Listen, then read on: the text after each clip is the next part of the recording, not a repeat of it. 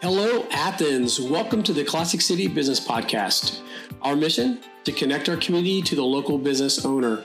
If you love Athens and love supporting the people behind our businesses, then you're in the right place. We get to know the people behind the sign. Some are legends, others are on their way. You're listening to the Classic City Business Podcast with your friend, your host, all-around great guy and owner of Generations Commercial Cleaning, John Gluck. So get ready, buckle up, hang on, here we go. Part 2 of our conversation with John Theus. Georgia, didn't he? I mean, he loved Georgia. Yeah, he still does. I know it was hard for him to, especially, I mean, my senior year was a little tough. We won 10 games that year. We averaged 10 games every year. My freshman year, we were SEC's champions and a play away from being in the national championship, and I'll go ahead and say being national champions against Notre Dame. So there were 9 teams in the SEC that would have beat Notre Dame that year. That was such a heartbreak, and it was right down to the wire. Let me say this in defense of Coach Richt, if I may interrupt at this point. Yeah. Everybody talks about, Coach Richt just can't get over the hump. There was probably 3 different years that at the end of the year, Georgia probably had the best team. And honestly, that year, your freshman year, I think that your freshman year, that game at the end, everybody gave Mike Bobo a hard time too about that play call. And it's like, the thing is, you don't know what people are looking at. And at the end of the day, there was 2 things about that play. This is coming from a guy who's an expert in football. I'm saying that sarcastically as well, but this is a fan's perspective. There were 2 things that really drove me nuts about here, and people criticize it. One is, if you've got a play, you're coaching this stuff, you should have a play in mind. You have all these different scenarios planned out. And if you make the play, they're a hero, right? Things happen during the course of a play. One of which is the second thing, that was a freak athlete that knocked that ball down. There was probably only 1 or 2 players in the country that could have done that at the time. It just happened. But my gosh, man, I think that was the difference between Alabama and Georgia during those years.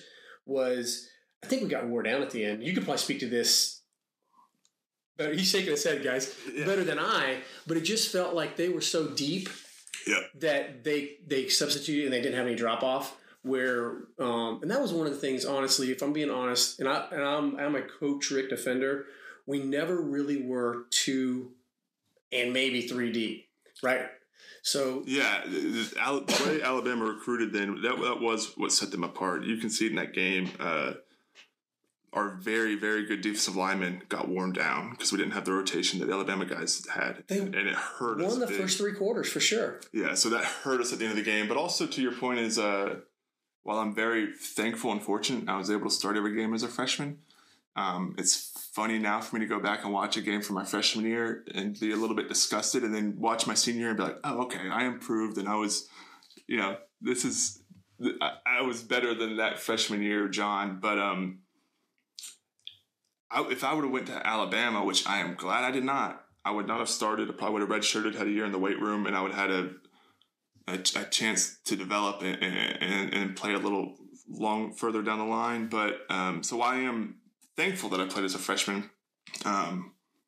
Georgia didn't have the depth at offensive line at the time, where I ended up starting as a true freshman in the SEC on the offensive line.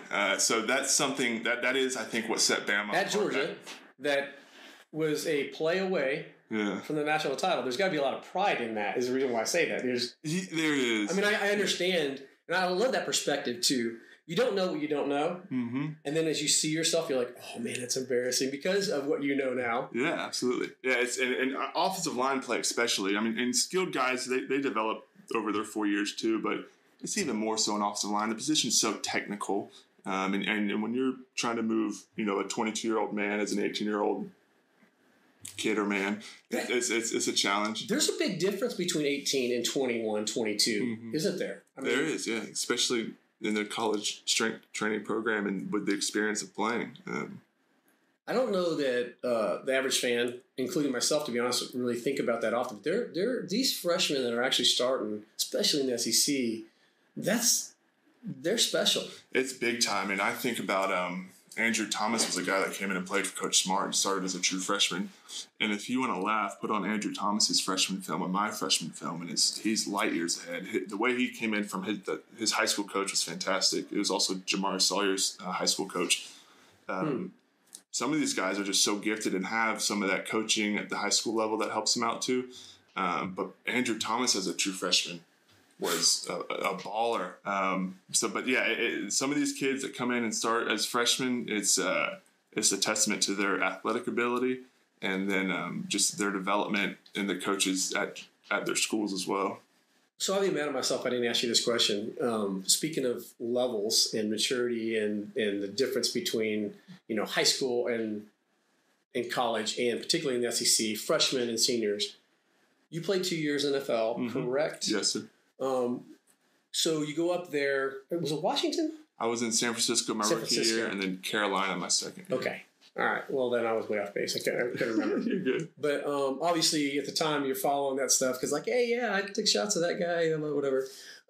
What was that like? Because obviously, there's two different worlds. Mm-hmm. It's unique. So to the point we just talked about, as a rookie, it's similar to being a freshman. There's a lot to learn, and there's vets who know a lot more. And so there's a lot of tricks of the trade that you learn, and you learn them from the vets. But the dynamic of the locker room is so different because in college, you're doing your whole life with these teammates of yours, practice, games, film, school, tutoring. Like you live with these guys in dorms or off campus, so you're with them all the time. You're 18 to 22. Nobody's married. There's a rare exception. Typically, right.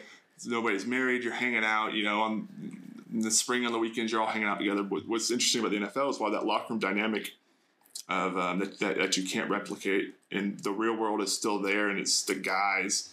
It's different because, like my rookie year, I went to San Francisco, and Joe Staley was all-pro left tackle. Was going to be a Hall of Famer. It was his 10th year. He's got a wife and 2 kids at the house. So, after practice, it's Joe's going home to be a dad with his family, and this is his job. It's not, hey, like in college, it's like, hey, where do you want to go grab dinner, and what are we doing after? That's not there. So it's a different dynamic, and it is, people like to say it's a business, and it is. That's kind of evolved down to the college game a little bit now, but it is. I mean, there's 53 spots on that roster. There was 9 practice squad members then. I think it's a little more now.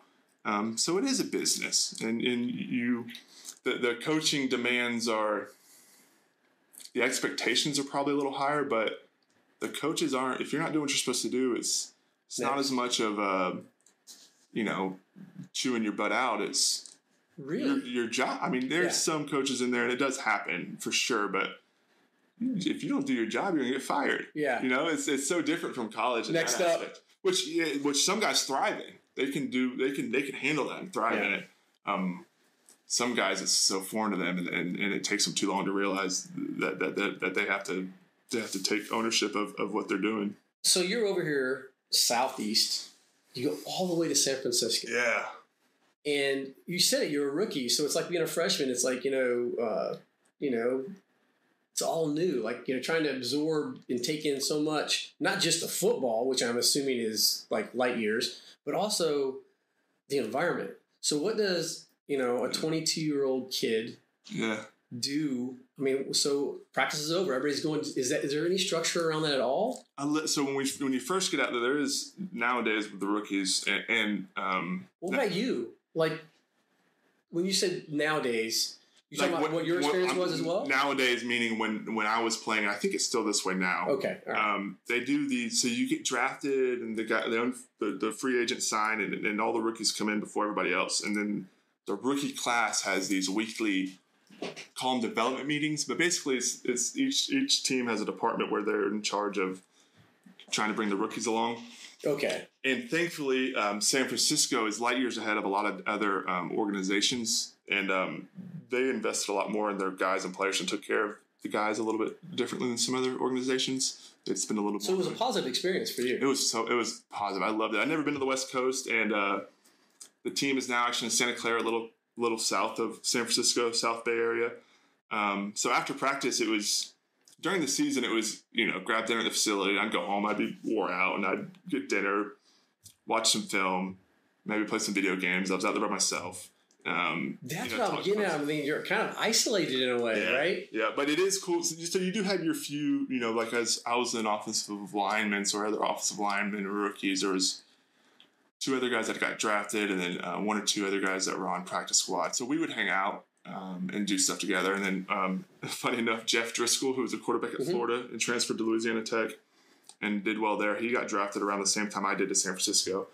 And we hit it off. So in the preseason and fall camp and summer OTAs, we had similar interests. So we were in California, so we were like, let's see California. So on the weekends we'd rent a car and we'd go up to San Francisco, or we'd go see the redwoods. We'd go do different things and experience it. Oh, that was awesome. The redwoods. It was so cool. Yeah, it was so much stuff the life experience that I had out there was something that I would have never gotten, obviously, if I didn't get drafted out there. And I fell in love with that area. I don't think I would ever want to live out there. I am born and raised in the Southeast, and I love it here, but it was so much fun. My now wife, then girlfriend, she would come out and visit, and we one weekend we went up to Napa Valley. My parents would come out and visit, so it was cool because whenever someone would be able to come out and visit, there's so much to do because all my friends were in the East Coast, Southeast, so we'd go up to the city. So it was a cool experience just to get to see San Francisco and that West Coast area and experience it, because you probably would not have made that trip had you not been drafted. Yeah. And me and my wife talk about it all the time about when we're going to get back out there for a visit. So hopefully one day in the future we'll get a Napa Valley and San Francisco trip in. So y'all started dating here in college, right? Yeah, so we were friends. So my wife was a gymnast at Georgia, and we were friends all through college. Similar friend groups, knew each other. We didn't start dating till December of my senior year. Okay. So we started talking was the term back then, like November, and started dating. And then I did my pre-combine training in Alpharetta, and so we were dating through all that. But the cool thing is we knew each other. You were friends first. Yeah, so it was unique. So we really knew each other and who each other were before we started dating. So we dated all through my NFL career, and then I retired, which is a funny term to use for a 24-year-old person. I retired from the NFL the summer after my second year, and I'd already bought the ring that I was proposing. And so we had already moved back to Athens for me to finish my degree, and then proposed and got married, and now we're here. Got a rugrat now too, right? Yep. So we got a 2-year-old boy, Weston, and then my wife's actually pregnant with our second boy. Wow. I didn't know that. Yeah, so she's doing July. So how far along is she? She's doing July. Okay. So all right. 26, 7 weeks, somewhere around there. Congratulations, man. Thank you. Yeah, we're excited. I bet your parents are too. Yeah. Oh, they're pumped. This will be their Nathan has 7th grandkid. Nathan has 3. Oh my gosh. My older brother has 3, and my little brother has 2. Jeremiah has 2? He had twin girls. Nathan has twin boys and a daughter. So they got their hands full. I'm thankful to be doing one at a time. I was just gonna say, John. The ultrasound for this for our second boy coming, when they said there's one good healthy heartbeat, I gave a sigh of relief, and the ultrasound tech looked at me. He was like, "Were y'all expecting something else?" So I was like, "Well, there was a little bit of a concern. Concern's not the word to use, but there was a little bit of a thought that it might be twins after my brothers. We're just doing one at a time over here." I love that you said concern though, because it really was a concern. It really was. I have a lot of respect for parents of multiples after watching my. I can watch it from a distance. I can be uncle. Yep. Right. That's funny. No, I didn't know Jeremiah had twins, because he was over here at the Woodlands for a while, wasn't he? Which is across from where we're recording now. Yeah, he was a police officer here at Athens, Clark County, and now he's over with the Sandy Springs Police Department. So him and his wife live over in Smyrna, and their daughters are 3 or 4 months old now. So it's fresh. Yeah. Okay, so that may be why I didn't it's new. Touch base. Okay, it's new. All right. Yeah. Man, your parents must be like in heaven right now. Oh yeah, they love it. We have a family beach trip in a couple weeks, so they're excited. We'll get all the cousins together. I can't wait to see the pictures. I'm sure we'll social media. Yeah. So listen, this is a Athens show. Mm-hmm. So one of the things that we love doing around here is talking about Athens. So this is my Athens. John, what is your Athens? What's your favorite thing? And I know there's so many, and you don't have to pick one if there's more. But what's your favorite thing to do in Athens, or what you love most about Athens? So I'm the term foodie gets used a lot. There's levels to that as well, but I enjoy a great meal, as does my wife. So the restaurant scene in Athens, Athens is a small town, obviously, and it's a college university town, but there's so much here, and one of those things that are here are great restaurants. And we have a choice of all the different restaurants we want to go to on date night. So that's one of our favorite things to do, is to go out to Last Resort or Five Bar, Chuck's, or even... so this is all downtown. These are all downtown. Yeah, this is great. But there's... man, it's driving me nuts that I can't remember the name of it. My little brother put me on it. If you have any police officer friends, they know where to eat. Yeah. And so he told me, he's like, there's this Mexican taco joint. Is it downtown? It's outside of the Loop, like on Commerce Road, maybe. And it's like an old converted... Yeah. It's next to a gas station, like a Waffle House or Pedal House. Yeah.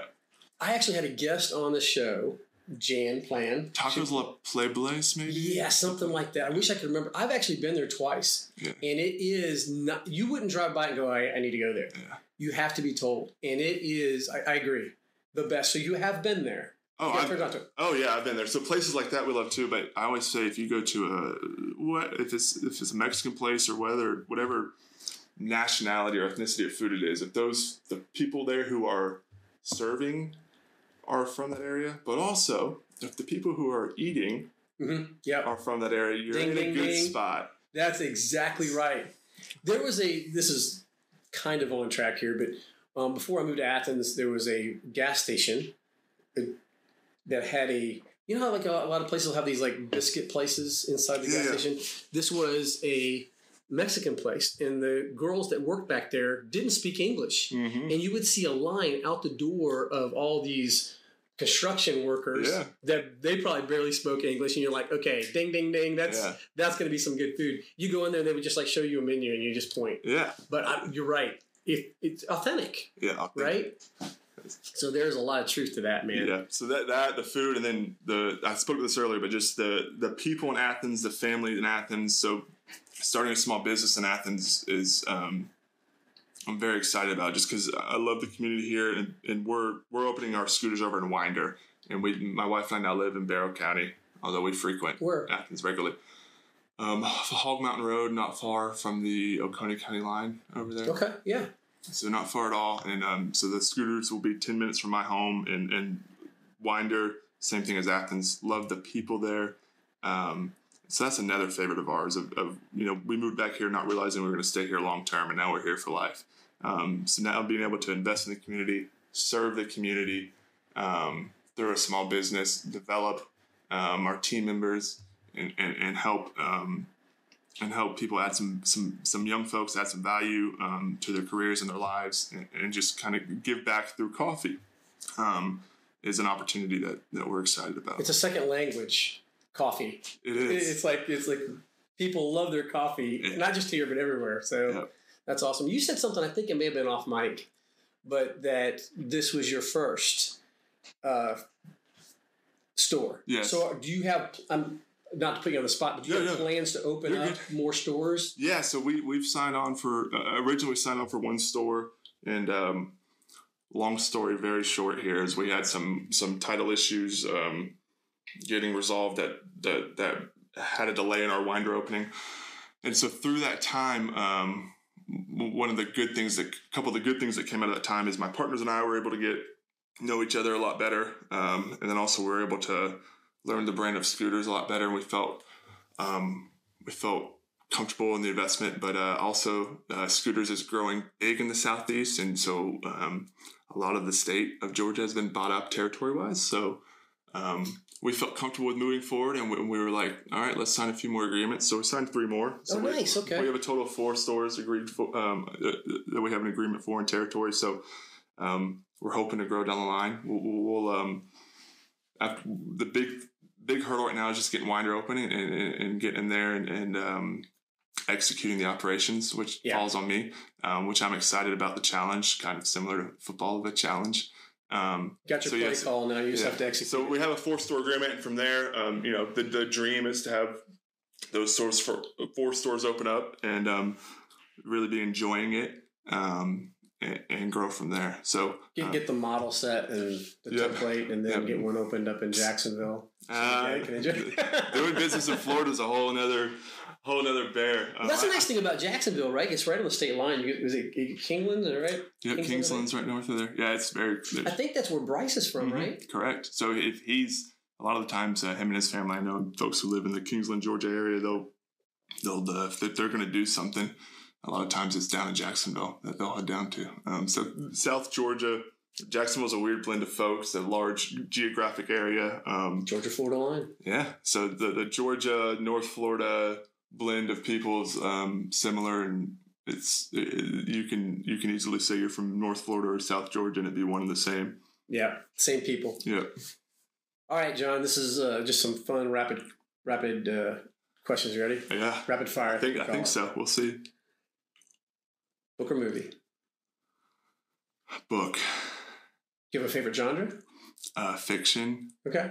You should have seen the look on his face. He was like, he kind of was like, fiction? I'll give a plug here to a guy named Charles Martin, who's a New York Times bestseller. Okay. He's from Jacksonville. And when I read his first book, I was in high school, and I didn't realize he was actually a Bowles graduate, which is where I went to high school.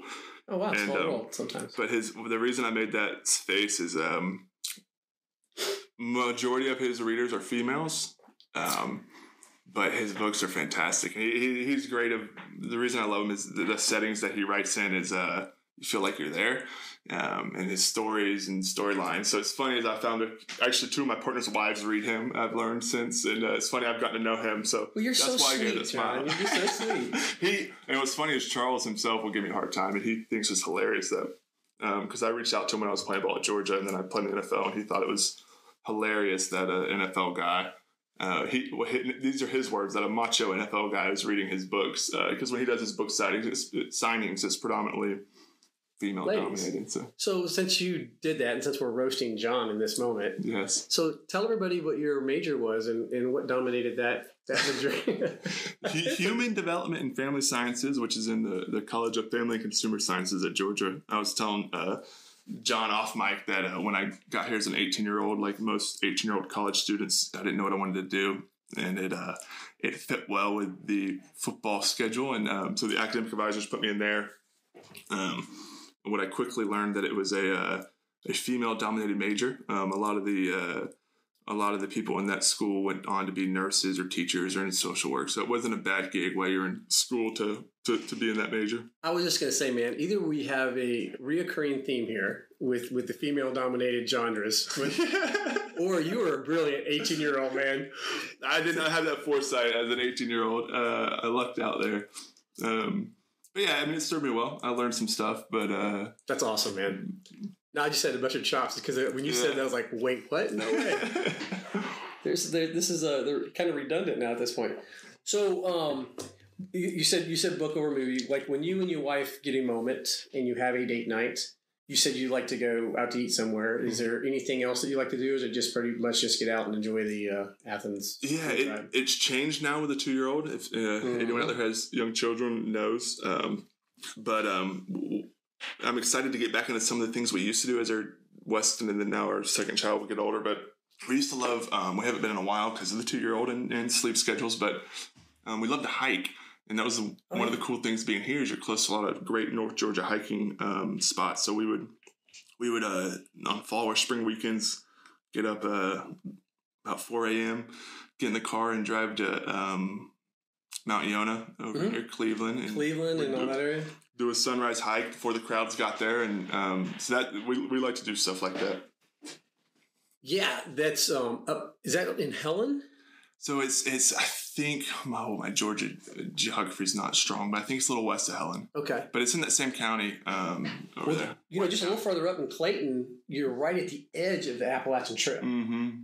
So that's really cool too. We had some friends that had a cabin up there. It was like literally right on the edge, and that place was just beautiful.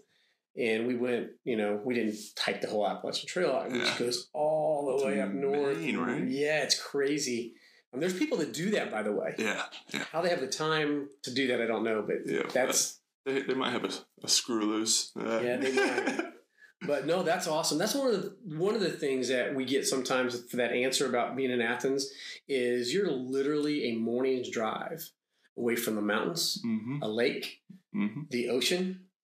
And there's just so much that you could do literally in a weekend if you chose to. That's awesome. And being from Florida, where we have pretty much one season with 2 weeks of maybe winter, it's cool to get the seasons up here. I mean, hiking Mount Yonah with the leaves are changing. Oh, it's beautiful. As a Florida guy, it's like, oh, this is awesome. And I that mountain I hike might as well be Mount Everest because there's nothing in Florida. You know, a little hill in Florida's a mountain.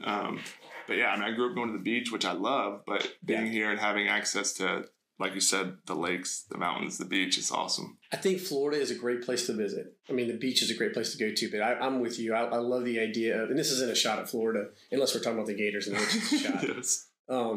That's a great thing about being here. You get to experience the seasons, and you get, again, not to be redundant, but you get to access all these different types of activities. Yeah. So that's cool.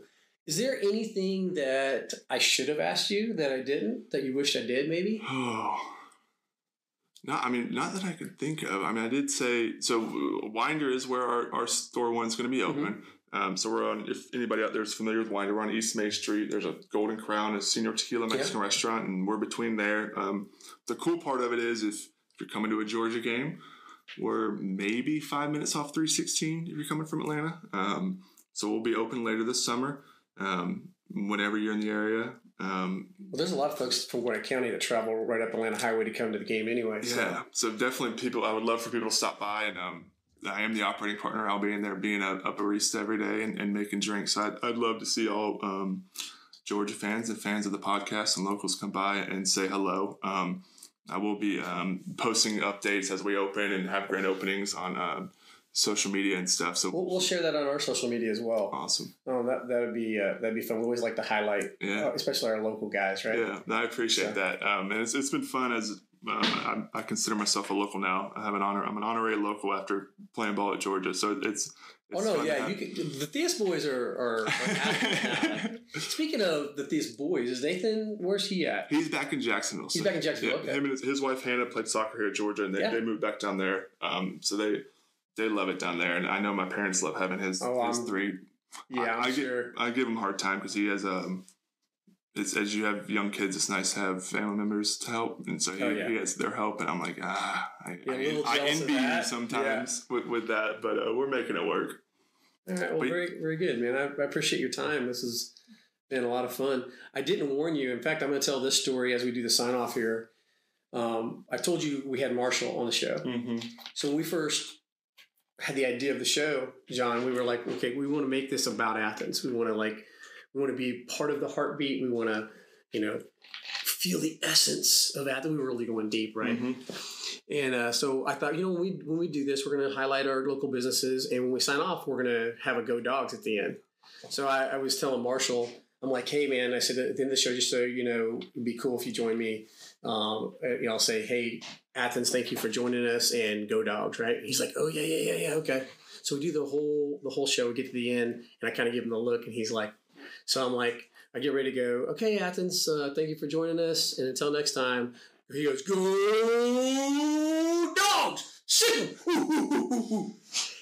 From that moment, go ahead. That's Marshall. Yeah. I don't want to go on too much of a tangent about special teamers, but they're all a little weird.